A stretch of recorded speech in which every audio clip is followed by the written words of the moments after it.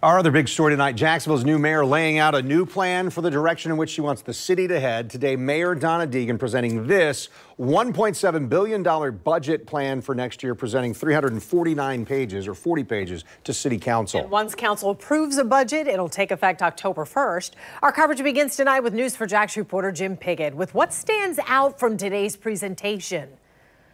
There were no major surprises in this budget. Most importantly, no tax increase. But what they did talk about were some of the smaller projects, the infrastructure, septic tank replacement, things like that. And that will all now go to the City Council. It really, truly, though, is my honor to be with you today to deliver my first budget for Jacksonville. Mayor Deegan didn't have a lot of time to work on this budget, but says it covers many things that the city needs to deal with. This is my budget and not my budget.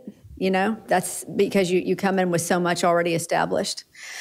So I think what we did is we tried to go as hard as we could toward those priorities of infrastructure, health, and economy, with a special attention to small business. And so that's and with an eye toward what we could do in our underserved communities. In the presentation before City Council, she laid out priorities which include public safety and infrastructure, $28 million in road improvements, $17 million for septic tank removal, $500,000 for pool maintenance. And given the weather lately, she's also looking out for something else. Beyond flooding, we must also prepare ourselves for more extreme heat. Our budget includes $1.5 million for tree maintenance, and we will work to quickly utilize the unallocated $20 million that separately remains in the Tree Replacement Trust Fund.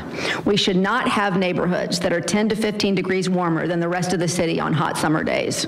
Along those lines is $12 million for stormwater maintenance, $4.5 million to maintain ditches across the county, and over $16 million for bridge repair and bulkhead replacement along our waterways. I'm excited. It appears to be a new day, and those pillars that she talked about is going to make an economic difference, you know, especially for the small businesses that are in Jacksonville that have been looking for help and need the help and deserve the help.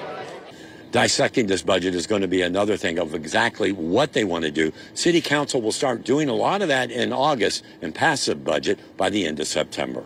From City Hall, Jim Piggott, Channel 4, the local station.